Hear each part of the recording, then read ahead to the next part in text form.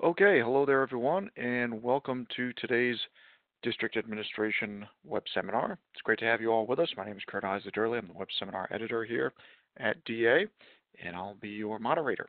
The title of our event, as you see here, is How to Support Positive Math Classrooms, and is being brought to you through the generous support of our sponsor for today, McGraw-Hill. First off, as members of our audience are still coming in here, a bit of background about our topic and what we'll be learning about here today. Despite the best efforts of K-12 educators, too many students lose interest in math or even give up on it altogether. It's crucial that educators, schools, and districts address the underlying issues that contribute to negative emotions about math and create more math-positive classrooms. Today we'll be looking at some practical strategies to support positive math classroom environments in your district. We're looking forward to an interesting presentation and discussion here, plus live Q&A. We welcome your questions, so do stay tuned. We're going to get started in just a minute or two here. First off, though, briefly, some housekeeping notes here. First item, as it says here, for tech support, if you need help at any time, you can use the chat panel at the right side of your screen there. Just select the name of our event host and producer, Jason York. Let him know if you're having any technical problems. He'll be able to help you out there. Also, second item, as it says here, if you don't have computer speakers, if you have trouble listening at any time, we will also post the phone number and access code in that chat window at the right. You can dial those to get audio access over the phone if that's easier for you, or if you prefer. Also, as I said earlier, we welcome your questions. Please feel free to ask a question at any time. Just enter it in the Q&A, bottom right-hand corner there. Not the chat, but reserve questions for the Q&A. Feel free to ask a question at any time, and we'll get to them at the end during the Q&A session. So once again, if you have a question, type it in at any time in that Q&A, bottom right-hand corner.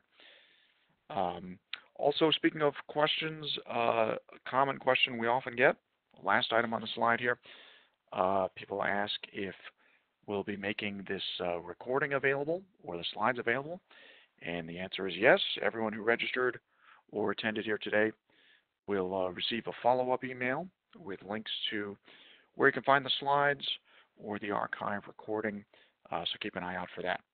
Also, one other note, we will be taking a couple poll questions here today. So you'll see those when we get to that point of the presentation. The poll question will launch as a panel at the right side of your screen. You can just select your answer and click Submit at the bottom. And thanks in advance for your participation and being part of our presentation here. Okay, so with that, on to our presentation here. Today we're very fortunate to have with us Raj Shah. He is founder of the Math Plus Academy and an author at McGraw-Hill and a renowned expert on math education. So at this point, I'll turn it over to him. Raj, it's great to have you with us. Thanks for joining us today, and welcome to our webinar. Thanks. It's great to be here. I'm excited. Good afternoon to everyone, and I'm going to share my screen so you can see my slides. There you go. So hopefully everyone can see that. Obviously, we're here to talk about how to support math-positive classrooms, how to get kids excited about math. I mean, we wish we lived in a world where that was true for everyone, but sadly, most kids do not feel so super confident and excited about mathematics. So I've dedicated the last, 10 to 15 years of my life trying to figure out how do we change this? How do we get kids excited about math? So you'll see here on the first slide my digital digits. So if anyone wants to tweet at me or email me during the presentation or afterwards, feel free to do that. All right, let me get into it. So let me start with this. One of my favorite quotes is from the book, The Mathematician's Lament by Paul Lockhart. And he says, "Math is a rich and fascinating adventure of the imagination." And I love this quote because it is not the way most people would perceive mathematics or do perceive mathematics. And I just like to start here to remind ourselves, like, math is an amazing subject. In fact, I think about, when I think about supporting math positive classrooms, I kind of have these 5 principles. And my first one is just simply that math itself is intrinsically irresistible. Now, if you're a math person on this call, then you're saying, well, yeah, I knew that already. But again, if I said this to the universe, many people would look at me funny, like, what do you mean math is intrinsically irresistible? I don't have any positive memories of mathematics. And so let me tell you a little bit more about what I mean and where I think we can go with this. And I'll start by just sharing my personal story, a little bit of my formative story, I guess, about mathematics. So I'm one of these people who, for whatever reason, and I don't know why this is, but I've always had what I like to call an affinity for mathematics. As a kid, I was drawn to mathematical things. I like to play with Legos and mess around with numbers and just find shortcuts and patterns and things like that. And I realized that that's not normal for most people, but just like everyone else, I had to learn in the 3rd grade my multiplication facts.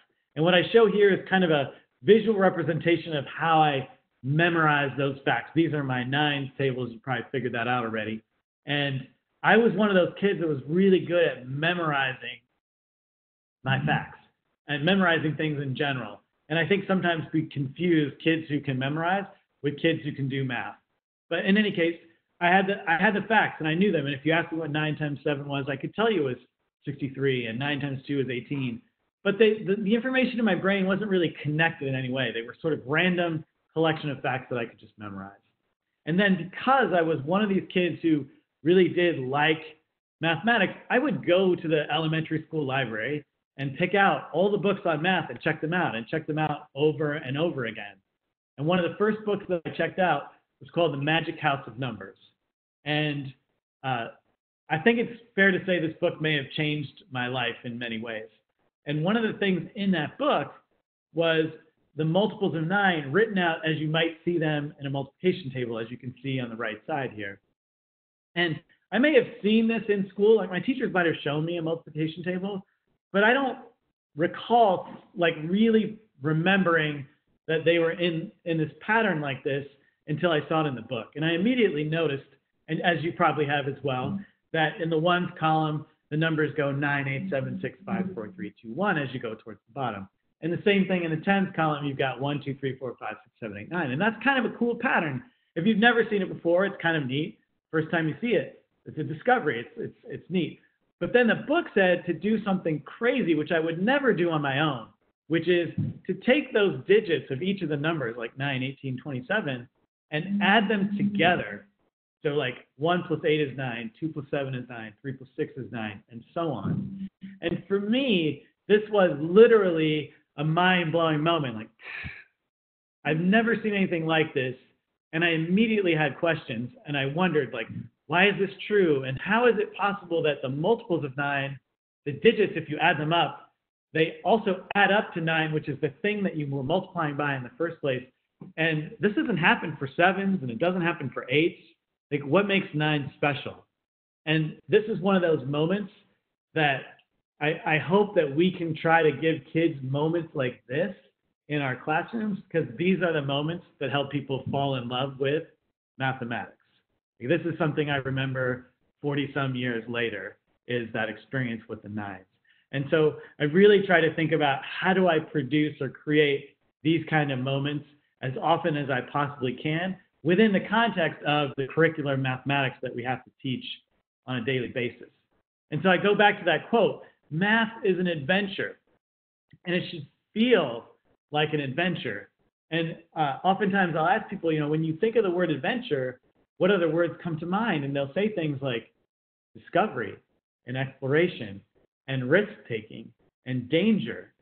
And when I think about those words, I mean, you would not normally put those words together with mathematics. And yet we should. Math, the act of doing mathematics should feel like this. And when you get to the top, when you achieve something, you should feel that exhilaration and joy that you feel as if you were climbing a mountain or doing anything adventurous like that. And so how do we do this? How do we bring this kind of feeling into our math class? And, we as an education system have done some things to sort of, I think, take the adventure out of mathematics. And as a result, while math is intrinsically irresistible, I think most people would agree that school math is often not that intrinsically irresistible. So we're gonna talk about today how to merge these two things together and really get kids to feel what it feels like to do math and to have fun with it in the context of the curriculum. Now, I think we have done some things to take the adventure out of math. Number one, we take all of K-12 mathematics and we break it into these tiny little bits that we call the standards. And I understand why we have the standards. They're important. But if a teacher were to teach in this fashion of every day we're going to take a little tiny step forward through this progression of standards, then what you get is someone sort of holding your hand and kind of taking you up this mountain in very small steps, and you don't feel the adventure anymore. You're not going to feel the same sense of achievement and joy and exploration and risk-taking as if I just allowed you to climb the mountain. So we have to resist the urge to teach little by little by little by little every single day. There have to be days where I let you go on the adventure.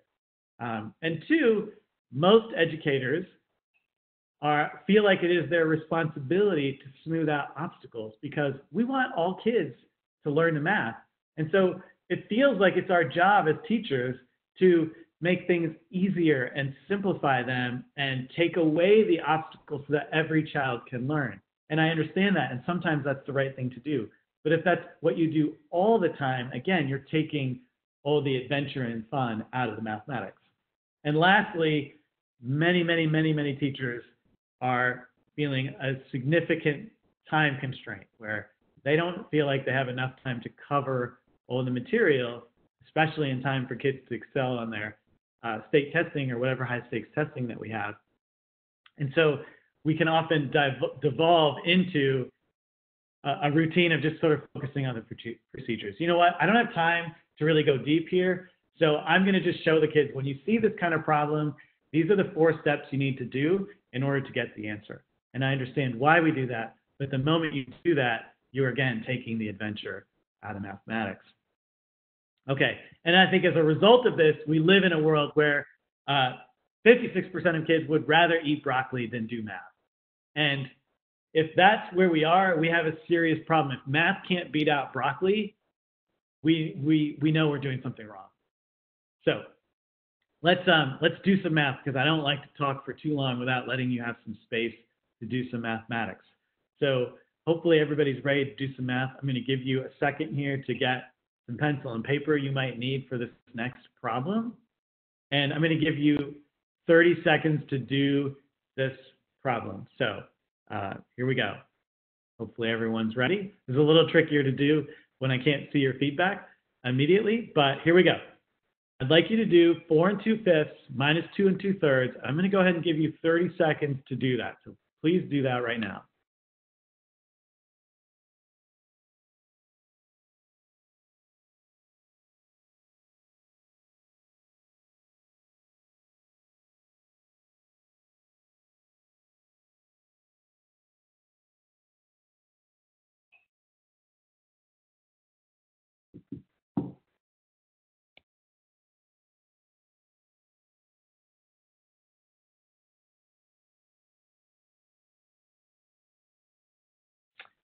All right, time is up, as they say, pencils down. Okay, now before we talk about the answer, you'll see that we have a poll. What I'd really like to know before we talk about any answers is, how did that feel? Every one of us has a little voice inside of our heads that kind of talks to us about how, this is going to be hard, or I feel scared or feared. So I'd love to know if you felt stress, if you felt sort of indifference, like I can do this, but it's not really that much fun. Was this challenging? Did it seem like a puzzle that you wanted to solve? Or did you like literally feel joy here? Like, I'd love to do these. Give me some more of these. These are awesome. So I'd love for you to be able to respond to that right now in your poll. And then we'll talk about what it felt like as a group.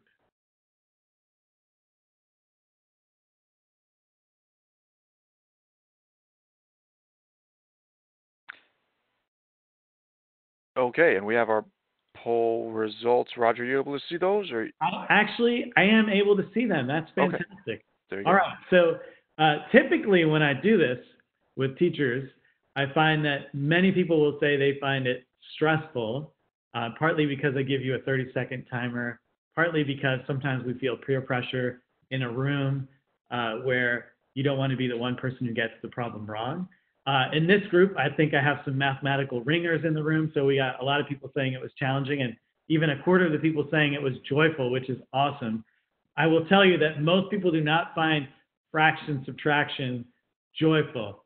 But what I want to do now is take this experience and compare it to a different type of math problem. So I'm going to give you another mathematical challenge here on the next slide. Let me switch back over. There we go. All right. And what I'd like you to do now is take a look at this little house looking drawing. I'd like you to recreate this on your paper without lifting your pencil. So choose a dot that you want to start from and try and trace this out without lifting your pencil. Take 10 or 15 seconds to give that a whirl.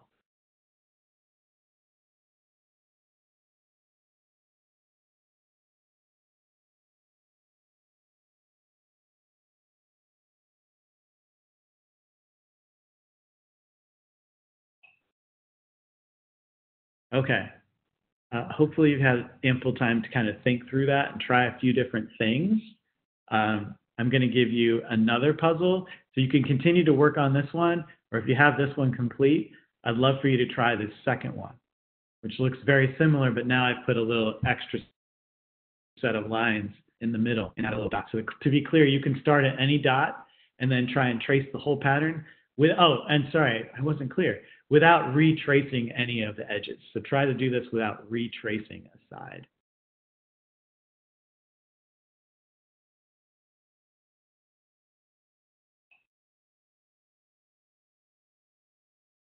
I'll give you about 10 more seconds.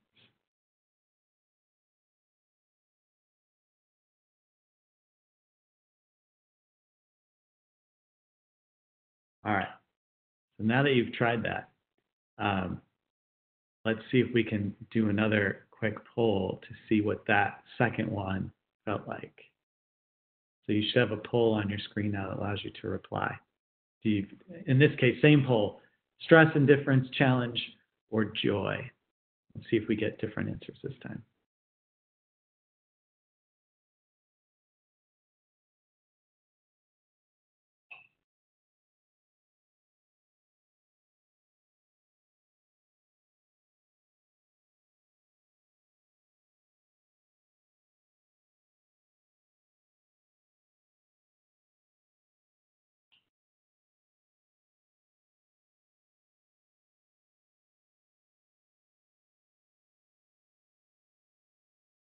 All right, looks like the poll has ended. I don't see the results just yet.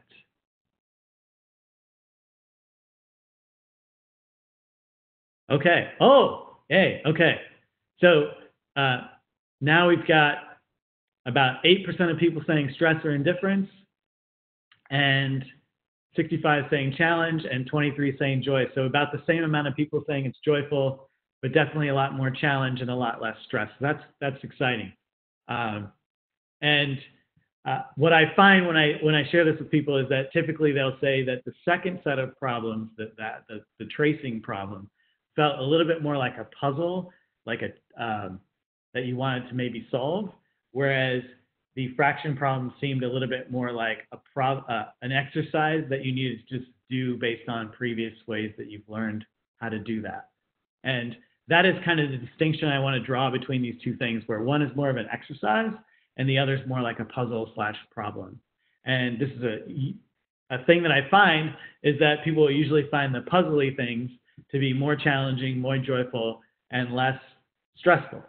So very cool. Thank you for sharing that. And you'll notice that I actually did not care what the answer to the fraction problem was. I just wanted to know what it felt like to do that. Same thing with the tracing. You're welcome to continue to try and do those tracing problems and create your own just for fun after we get done here. Okay, So that's going to set the stage for where we go from here. And so we take that and we say, oh, yeah. When I talk to teachers, they will say to me, look, the things I struggle with the most is I have a lot of kids who expect everything to be explained. And so if I don't stand at the front and just tell them what to do, they don't seem like they want to engage in what we're doing. And I think a lot of that comes from a culture that we have created over time, where we've kind of trained the kids to assume that the teacher's job is to tell us how to do things, and it's my job to sit back and take notes and follow along, instead of being more of a more active participant in the doing and learning of the mathematics. And in addition to that, many kids know it's almost like a learned helplessness. They know if they wait long enough, if they say, I don't know what's going on, I'm so confused, what do I do? Someone will help them, either a neighbor, the person they're sitting next to, the teacher. Someone's going to pick up that pencil, either literally or figuratively, and say, look, this is what you do. Do you see how this works? And the student may say, yeah, I get it now. But the truth is that the person who's doing the work is the person who's doing the learning. And so while the student may feel like they've learned something, it's not necessarily true that they've learned it and will be able to continue to do it and really fundamentally understand it. So we have to break that culture. Two, we have a lot of kids who, when they see a problem that is different from anything they've seen before, they just give up. They don't have that confidence or the mindset to kind of keep going and try things when the roadmap isn't clear. And lastly, if we can get them to learn their multiplication facts and their division facts and how to do fractions and whatnot, and then we give them a word problem, we often find that the kids don't know how to process the word problem. They just take the numbers and pick an operation and hope and pray that they have the right answer. And so we want them to really start to try and make sense of mathematics. So we're going to try and solve all those problems in the next 20 minutes or so. But I will say that the simple solution, in a way, is if we can do more problem solving, we can break these routines and these habits and really develop the habits and the mindset that we want to develop by putting kids in these situations where they feel safe, but also are being challenged to solve problems and make sense of the mathematics. So we're going to talk through that a little bit. The only problem with that really is that to do these problem-solving activities in a classroom, in a whole group classroom, can take a little bit more time than if I just told you how to do the math. And so for me, I sort of justify this investment in time by saying, look, if we're not doing problem solving, you're not really doing mathematics. Like, mathematicians do not do routine exercises. They solve novel new problems, or attempt to, and fail, and then go talk to people about it and figure it out. So that's what we want our kids to be doing, to experience what real math is. Also, this is when you give problem solving tasks, this is where you're going to find out if your kids really can and want to and will develop that perseverance that you want. Like, I love math, but I have no desire to do 100 repetitive multiplication problems. Like, that is not perseverance, that's compliance. So in problem solving, we can develop our kids' true perseverance to do hard things. And lastly, we know from many people's work, including Joe Bowler, that when you give more problem-based activities to your students and they start to work through them, they perform better on standardized tests, even when you don't, quote unquote, cover all the material that you were supposed to, because what you're doing is you're helping kids develop that habits of mind and the mindset to go through and solve difficult problems. Okay, so problem solving now is going to become a means of teaching and learning math, just not a way of just applying it. So normally what we do is we teach how to do the math, and then we give the word problems, which is, quote, application or problem solving at the end. And now what we're going to do is we're going to actually give kids problem solving tasks at the beginning and use that as a way to motivate the need to learn the mathematical skills that you need. So remember that math really is intrinsically irresistible. We just have to be able to show kids what real math looks like in that curricular context. And I'm going to dive into that a little bit more as we go along. The second thing is, everyone really can do math. Again, shouldn't be controversial, but sometimes is, especially because we live in a culture where People believe that there exists a math gene, and you either get it or you don't. And we label people as math people and things like that, right? It turns out that scientists have actually looked to find if there is a gene or set of genes that predispose you to being good at mathematics. And the answer is no, there isn't, or aren't. Well, there's no such thing. Also, you should know that there are places in the world you can go, cultures that you can be in and immerse yourself in, where the notion of a math gene doesn't even exist. If you said to somebody, I'm not a math person, I didn't get the math gene, they literally would not know what you're talking about. This is a construct of our culture. It's a diabolical one, but it's one that we have to fight against. Now, as a system, we also do some things that make it seem like there exist math people or not. We label kids. We label them as gifted or smart. Or what I hear now a lot from teachers is, this would be good for my low kids, or this would be good for my high kids, but my low kids wouldn't be able to do it.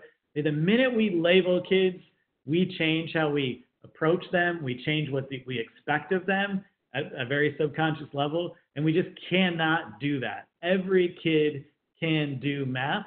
Are there kids that presently struggle with multiplication? Absolutely. Are there kids who presently struggle with fractions? You bet.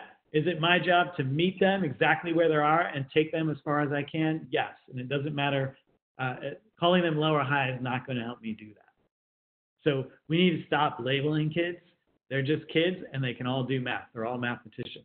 And then the last thing I think is important when we think about why do so many people not like mathematics is this last piece, which is everyone fails at math. Eventually, because math is the one subject that gets harder every single year. If you learn how to add, then you have to subtract. If you learn how to do that, you have to multiply and then divide and then fractions and then decimals and then variables and then algebra and then geometry. It's the one place where every single person is going to fail. And if you live in a world where we believe that there are math people and not math people, then you can easily convince yourself that you're not a math person. So I think it's really important for us as educators to remember that our students have these voices inside their brains that are built from all their past experiences that are saying to them, yeah, you're a math person or you're not, and we need to break that down. So let me get into it. How do we fix this? So on my learning journey as an educator, I was sitting in the classroom once with what most people would consider gifted kids who had had positive experiences with math.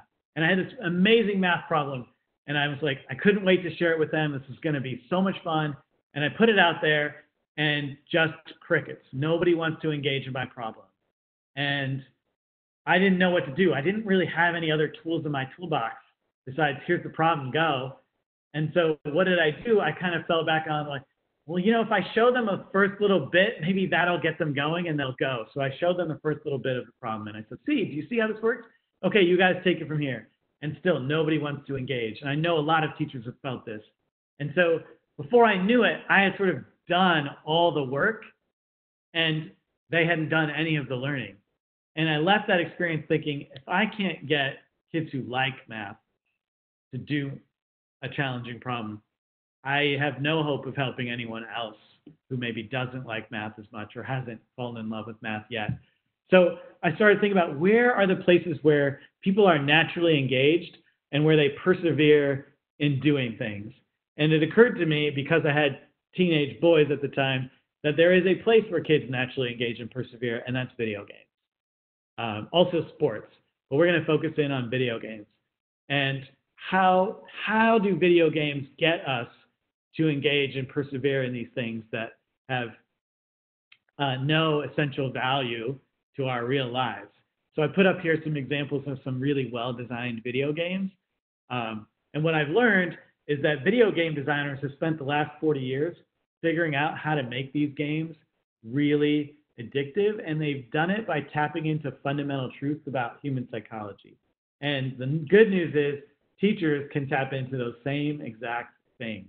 So let's talk about that a little bit. And by the way, video games are the one place where no kid has ever asked, when am I ever going to use this? So I think we can all agree, if you played Angry Birds, no kid needs to know how to fling birds at pigs. But strangely, millions of people have spent billions of hours doing exactly this thing. So how? How does this work? How do they get us to do these things over and over and over again? And I want to start by talking about what is a game, because a game is the voluntary attempt to overcome unnecessary obstacles. And I love this definition because what is a math problem or a problem-solving task? It is an unnecessary obstacle. If I can get kids to do it voluntarily, it's going to feel like a game. And those of us who like to do puzzles and have had positive math experiences, that's how we kind of perceive math, as a game, as things to solve and go figure out. So video games do 5 things really well that I want to share with you. Number 1 is they give the student control of the action, right? And the average student has very little control over the day. So when they get control, they really enjoy that. So we as educators need to figure out, where are the places within the activity that I can give students control of? What is the question? How am I going to approach the question? How am I going to solve it? We need to give them that space to have control over things. And that means letting go. Number 2, probably the most important one, is video games, the well-designed ones, always make you feel like you can catch the bus. And if you feel like you can catch the bus, you will run to catch it. And the way that they do that is they make the first level of the game ridiculously simple. Now, I'm guessing most of the people on this call have seen or played Tetris, but if you haven't played in a while, you might have forgotten what level 1 feels like. And here I usually show a video, but here you're just going to have to play along with me and kind of imagine. In the first level of Tetris, when that first piece comes out and starts to fall towards the bottom of the well, you might be surprised to know that it takes 30 seconds for that piece to fall to the bottom. It's exceedingly slow. And that is a deliberate design choice, because that way every single person who ever plays this game has the opportunity to make sense of what do the pieces look like, what happens when I rotate them, where are they going to go, and that way no one feels overwhelmed when they first start this game. Then what happens in Tetris? Pieces are going to come down a little bit faster and a little bit faster until they're coming down at exactly the right speed for me. And it's in those moments that I'm in the zone. And when I'm in the zone playing this game, it gets really thrilling and exciting, and my brain literally gets dopamine hits. And dopamine is the chemical that makes me want to play this game over and over, the pleasure chemical that normally you would get from something like caffeine or other illicit things that we won't talk about on this call. So we got to start really, really simple and build the momentum as slowly as we can so that every single student feels like they have a place to start. Now, I want you to imagine, what if the first time you played Tetris, the pieces were coming down like at level 20 speed, super fast, and they just fall like rain, and they stack up to the top of the screen, and the game ends within a few seconds, and you've lost.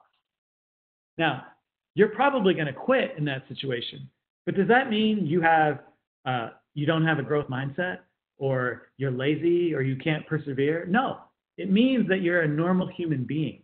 And too often, we are putting kids in situations where they feel like they're on level 20 of Tetris, and they're giving up.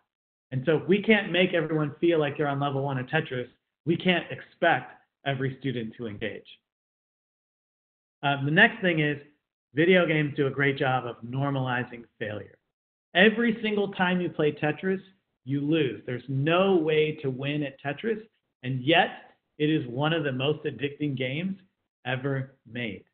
And the key point here is it's fun to fail if the game seems fair and you have hope of success. And the way Tetris is designed, where it starts super slow on level 1, the game is going to seem fair, and I'm going to feel like I have hope of success. So we need to build this in to the way in which we introduce our activities, and then help kids move up through the complexity of solving those problems. And then the next piece is, video games do a great job of giving you what I call descriptive feedback. In this screen of Super Mario Brothers, you're seeing the player knows how many lives they have, how many coins they've collected, how much their score is, how much time is left, which way to go, and if they were dynamically playing, they'd have sound effects. So much feedback. Now, as teachers, we can't give this much feedback to every student instantaneously like a video game can, but can we amp up our game? Can we start to help kids understand, where am I at? Where am I going? What's working? Because that's what this game is doing. And the learner is learning how to use that feedback to improve inside the game. Now, on the screen, my favorite thing is that big star coin on the left with the 2 empty circles, because that's telling me I have one of those coins, but there's 2 more left to get. And you can win this, you can complete this level without getting those 2 coins. But because of those 2 empty circles, a lot of people will go back to play the level again to get those extra coins. And that's the best kind of feedback you can give when you're showing kids where you're at, where you could be going, so they want to go back and figuratively get those 2 extra coins. So we need to be answering these 5 questions. Where am I going? Where am I now? What's going well? What can I improve? And what did I learn? Because that's how video games teach you to get better in game and continue to progress. All right. And then the last thing is video games never electrocute your deer. And you might be wondering what that means, so I'll explain really quick. A story I heard from a video game designer, actually. Imagine you're in the woods and you haven't eaten for days, and all you have is a bow and arrow, and off in the distance you see a deer. So you take out an arrow and you shoot, and you miss because you're not a very good archer. But you can't quit because, again, you're starving, and this is the only food that you can see. So you inch up closer so it's not to scare the deer, and you shoot again, and you miss.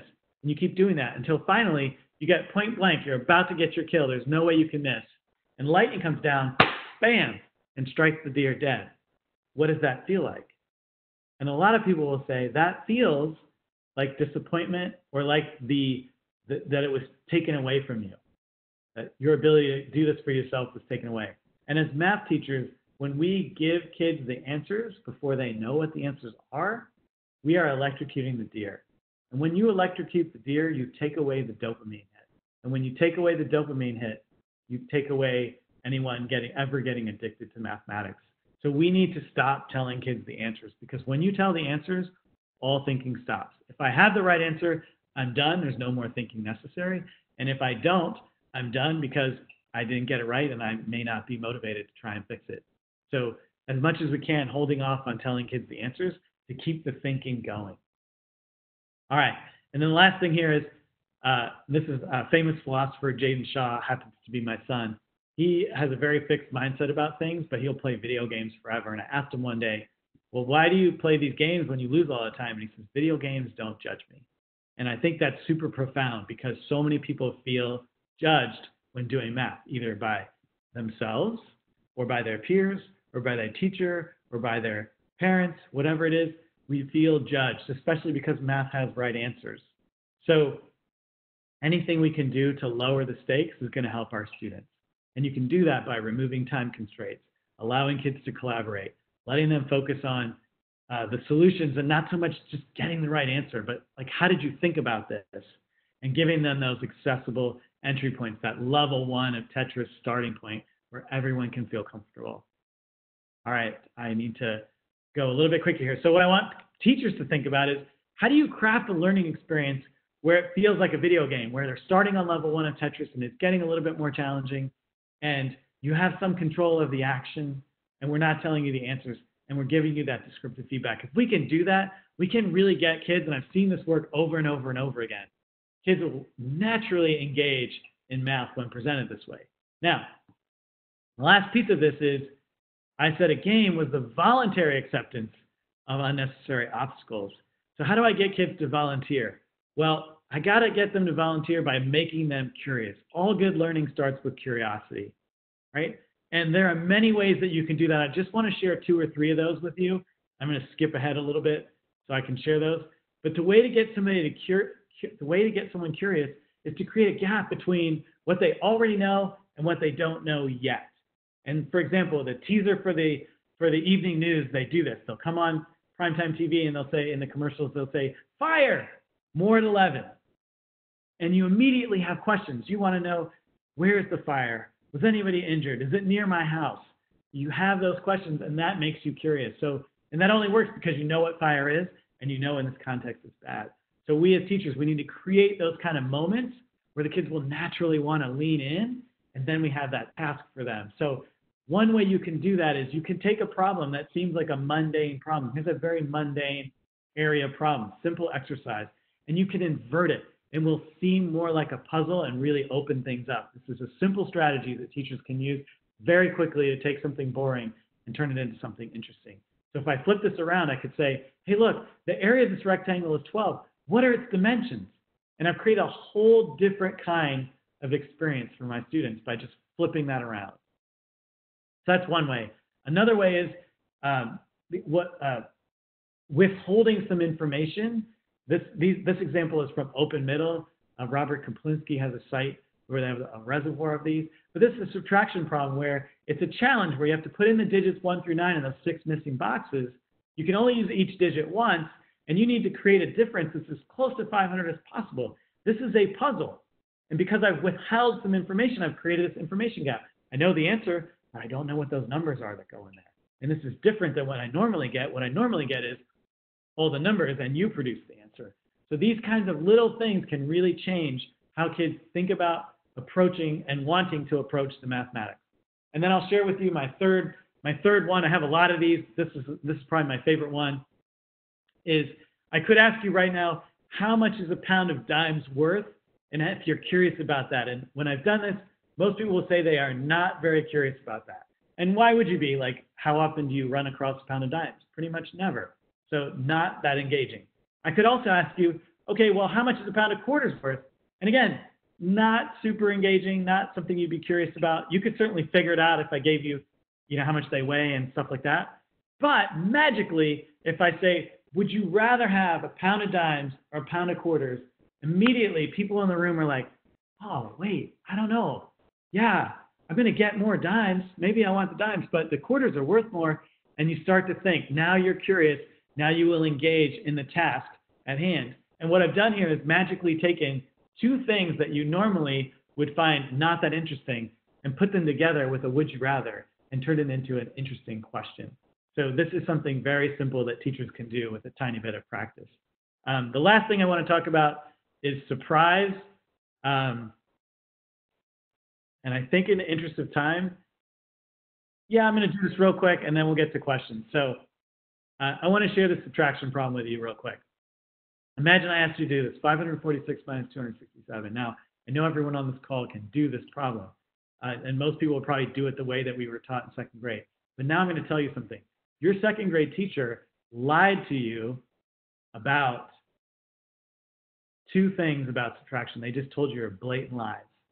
And if I said that to you, I'm guessing some of you would be curious to know what those two things were. So let's actually investigate what those two things are. The first thing is they told you that you have to start on the right and work your way to the left. And that's just absolutely not true. You read from left to right. You read numbers from left to right. You absolutely can do this problem from left to right. So I'm going to show you how to do that with a simpler problem. So let's take a look at this. 546 minus 314. We can do this together. You can start on the left and you can say 500 minus 300, that's 200. Super simple. 40 minus 10, that's 30. I'm at 230. 6 minus 4 is 2. 232, and you can get the answer going left to right. And in a way, it's easier because you can just say the answer as you're doing the mathematics. Normally, we would make you write all the digits down and then from right to left and then read the number back out from left to right. It's kind of a wasted step. Now, of course, I made this easier because there's no regrouping or borrowing required. Let's go back. Let's go back to my original problem. And let's actually tackle the second lie you were told. The second lie you were told is that you can't take 7 from 6. You just can't do 6 minus 7. That's why you got to go over to your neighbor and get some stuff. But that's not true. We know what 6 minus 7 is. It's minus 1, negative 1. So what if we just let negatives happen? What would happen? So let's try and combine these two things. Let's go left to right, and let's let negatives happen and let's just see what happens. So we're going to do this problem, 546 minus 267. And I'm going to do 500 minus 200 is 300. Oops. There we go. And I'm going to do 40 minus 60 is weirdly, or 4 minus 6 is negative 2. I'm just going to put that there for now, and we'll figure out what it means. And 6 minus 7 is negative 1. So there you go. If you showed that to somebody else, they probably go, what does that even mean? But we understand place values. So that really means 300 minus 20 minus 1, which you can do. 300 minus 20 is 280. Take one more, that's 279. And I challenge you to go do this the old-fashioned way, and you'll discover that, indeed, you will get the same answer. And I think that's super cool. So hopefully I may have showed you something new that's a little surprising, but you can actually do math from left to right. And if you let the negatives happen, you can just sort of do it. And I have done this. If you do this a few times, you can literally just do it in your head. You just keep the running tally. So when I do this, I do 500 minus 200 is 300. 40 minus 60. Okay, take away 20, I'm at 280. Take away one more, I'm at 279. And you're able to do this super quick. So sometimes we can take things that are interesting and present them in a way that is surprising. And so much of mathematics is surprising, but we present it in ways in which it's not. So we just need to flip the script on that. So how do teachers make this change? Well, using those little curiosity tools, you can take a problem like this, and this is a first grade problem that's from a textbook. And, I look at this problem, it's got a lot of words. I think on a scale of 1 to 10 for engagement, for first graders, this is probably like a 1, 2, or 3. It's not super engaging. It would be a lot for a first grader to read. But could I change it really quickly into something better? So I thought to myself, well, it's a lot of words. Could I get rid of the words? Well, if I got rid of the words, I would need a picture. So can I make this into a picture? Well, what if I gave them this? And I said, what do you guys notice about this? And what do you wonder? Kids would immediately notice there's 3 floors, and there's doors on the 3rd floor and doors on the 1st floor. And they could count them. Maybe they count them one at a time. Maybe they count them by supervising them in some way. And then naturally, they might wonder how many are on the 2nd floor. Whoops.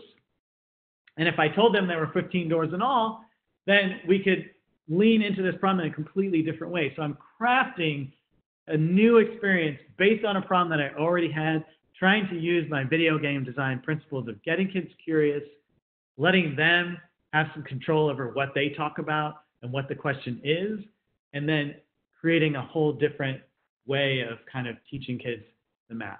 So I hope you can kind of see from that in this monologue format what that would feel like, and see how that's different than how we might normally approach solving that problem.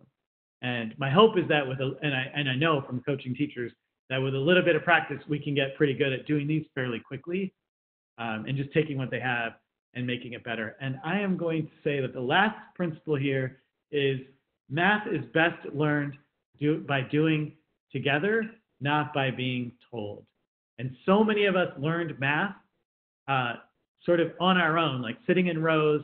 I certainly thought that if I ever did my math with someone else, that was kind of cheating. Like I was supposed to do everything by myself.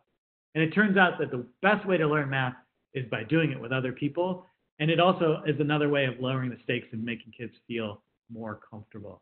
So when we do these problem-solving tasks, can we get the kids in small groups to work through things together and provide them the support as they struggle through the problems?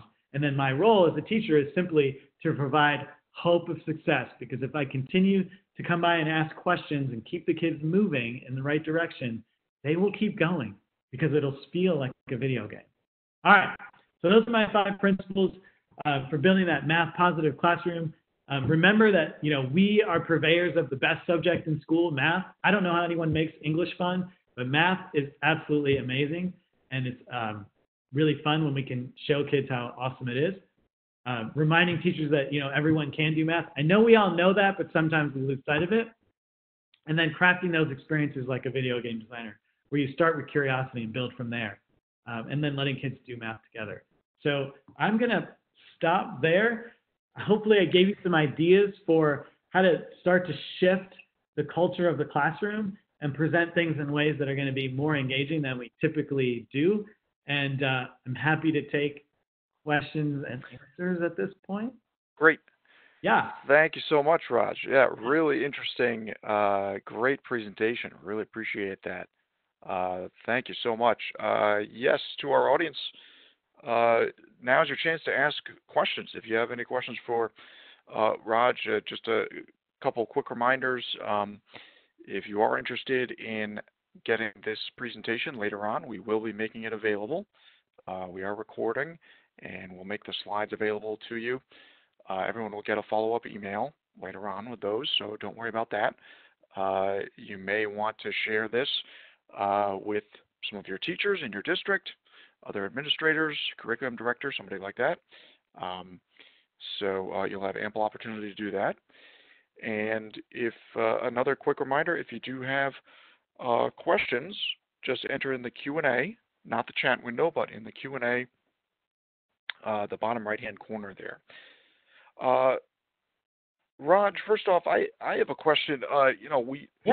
We go to district administrators, DA all over the country. You're describing a pretty dramatic culture change when it comes to math instruction.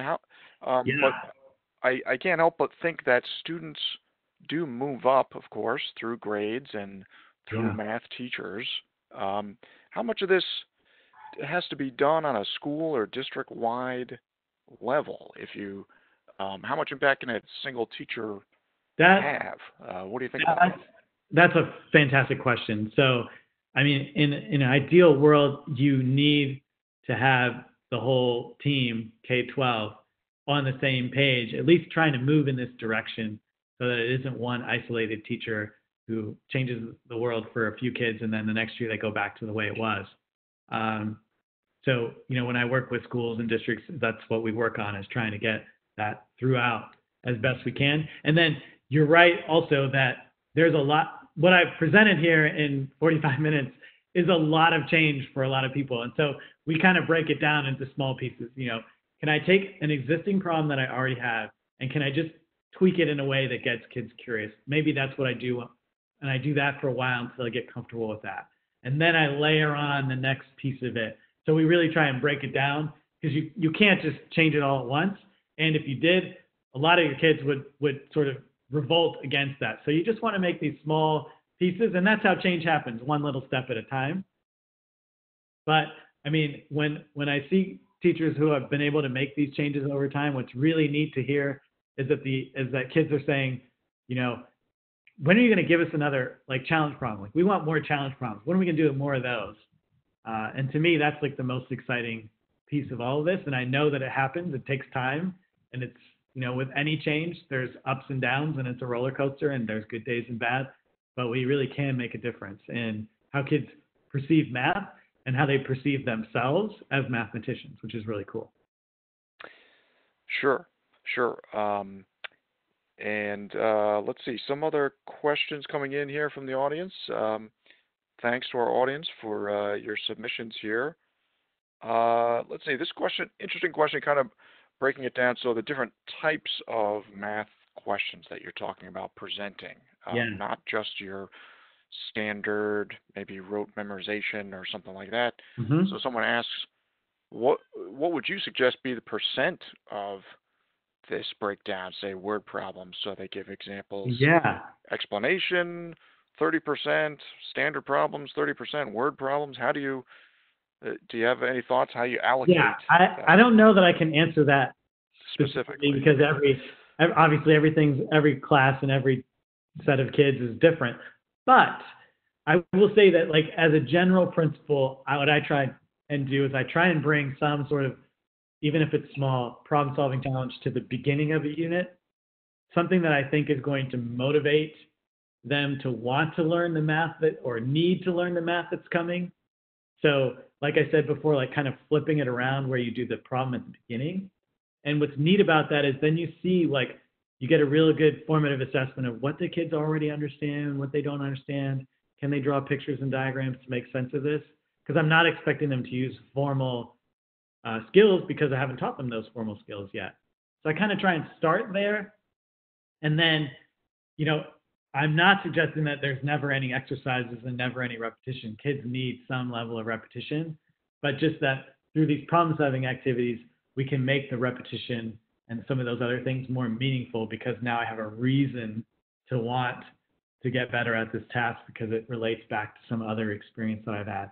And in fact, that's what we've done with the new curriculum with Reveal Math, is try to build these what we call Ignite activities into every unit so that it starts off with something like this that kind of motivates the kids, but it also has that level 1 Tetris where everyone can do something. Okay, sure. Let's see, a couple more questions. We just have a few minutes left here, but we were just talking earlier on about changing the culture, and somebody asked while you were speaking there, any advice for changing the culture of the school in this area? Anything else you would add to what you already said? Well, I think in every, like, sometimes change happens top down and sometimes change happens bottom up. And you can't always wait for everything to happen top down. So if there's teachers here, I would encourage them to try and slowly recruit someone who can be your teammate and start to plan and make small changes and move in this direction. And then you slowly build and you build, and then eventually people are like, whoa, what's going on in that classroom over there? Why are those kids always like really engaged? And what's all that noise? And you kind of build that way if it doesn't come top down. Um, and then, I lost my train of thought there a little bit. Ask me that question again, real quick. Just how to change the culture of a school. So you're saying Yeah. top down or bottom up, grassroots? Yeah, and it all change is difficult, and all things just do it small, little by little. Because again, if many people in your school have been teaching in a traditional fashion, then you make these changes where you're opening up more questions, you're challenging kids more, you're making them talk more, all that. That's going to upset some of the kids, right? Like, some of the kids have learned how to listen to instructions and follow and repeat all the exercises, and they get A's. And now you're going to tell them, like, oh, I want you to actually take. So it's going to be a change. But what's neat is you see different aspects of the kids, and some of the kids who you weren't so sure would step up, they step up. And some of the kids you thought were like knew everything, you find out that, well, actually they could do the repetitive things, but maybe their understanding wasn't quite there. So you get a really good idea of what's really going on with your students. So it's really kind of fun when you're able to start doing it a little bit. Sure. Yeah. Yeah, sure. Thank you. Let's see. Another interesting question here from an educator saying, I teach high school geometry. Yes. And they're describing having a lot of students that are significantly behind, and we supplement, reteach, and teach using leading explorative questioning, but due to the lack of previous math understanding, getting them on grade level is overwhelming. How do I create that environment to encourage kids to try when they're so far behind? Raj, some of the things you're talking about here, what about that kind of scenario when students are behind or you have an intervention scenario? Do these things still apply, or is that a different scenario altogether? What do you think? So this is a common question, and if I had the answer to this, I mean, wow. But I'll give some suggestions.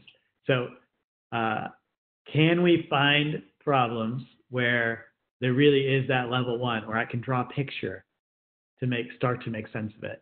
And I know some kids won't need that picture, but some kids will. And so that's one thing I often think about. The other thing I think about is when we have these kids who make it so far down the line and they, quote unquote, can't multiply or deal with integers or whatever it is.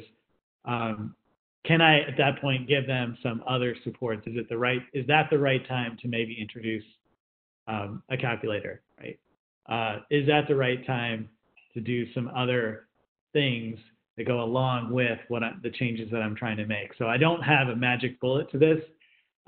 It's obviously a very difficult problem. It's probably one that we start to change over time as we start building these cultures, from kindergarten on up.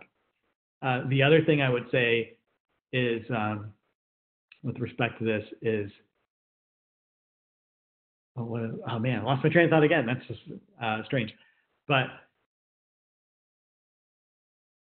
let me see if I can come back to that. If we have one more question, I'll Sure, no problem. Yeah, actually, there's another really interesting question here. So, yeah. Someone describing doing some of these things differently with math and instruction, and they say, but when I have observations, my administration or administrators are unable to understand what we're doing. How do I clarify that what I'm doing is beneficial to students? I think you talked earlier. About justifying that, right? Yeah. So a lot of times too, people will say, well, I'm supposed to write the objective for the day on the board, and if I do that, I've sort of ruined the surprise of whatever it is that we're going to work on. So I think one way to do this is to really, when you do this, you are doing naturally almost all of the standards of mathematical practice, that the 8 standards of mathematical practice that we have: making sense of problems, persevering in solving them, critiquing the reasoning of others, looking for pattern and structure, all those things. And so I would really focus on my, letting my administrators know this is where I'm going, right? This is what you should be looking for, and you're going to see in my classrooms when I try and do it this way. And yes, it's different, but we know from the research and from the data that this kind of stuff works. Oh, and I realized what I was going to say. Sometimes when I think about these kids who are still struggling with things that we think they should have known, years before, I think my mindset is always we haven't been able to give them the experience yet where it connects for them. And so I just continue to think about how can I be creative in giving them a new way to look at this. Is there a new visual picture of this that they can use to make sense of it? Is there a new strategy that I can show them that would make more sense than the way that they're trying to do it? That's always what I think about. And have they been given enough time to not just try and memorize things, but to actually think through why they work the way that they do? And I realize that's really, really difficult because you're trying to teach geometry, and then it's also your responsibility to fix the gaps with integers. And I get that that's not fair, but we get what we get, and we just do the best we can. That's what teachers do. Okay, sure. Great advice. Well, we have reached the top of the hour here. Thanks to everyone who submitted your questions. Really appreciate your participation in our discussion here. On behalf of all of us here at District Administration, once again, I'd like to thank our speaker for today, Raj Shah. Thanks so much for joining us and sharing your time and expertise. It was really interesting. And thank you again to our sponsor, McGraw-Hill, for their generous support of our webinar here. And to everyone in our audience, thank you so much for joining us. I do hope you found our webinar informative and useful to you. Producing events like this one is just part of our mission here at DA to inform school district leaders like you about news and trends in K-12 management. You'll find more coverage about issues that we looked at here in the pages of our print magazine, as well as our digital edition and website through additional web seminars like this one, and through our various e-newsletters, which you can sign up for right on our website, that are all free as well. Also, as I mentioned earlier, we got a couple questions about this. For any of you who would like to go back over the content here, this is being recorded. It will be archived on the DA site in our web seminars section, and we'll also be sending out a follow-up email with links to the archive recording as well as the slides. So if you want to go back over it, share with anyone on your team at your district, any of your teachers, you'll be able to do that later on. So keep an eye out for that follow-up email. So that is it for today's event. Once again, I'm Kurt Eisler for District Administration on behalf of everyone here at DA. Goodbye, everyone, and enjoy the rest of your day. Thanks so much for joining us today.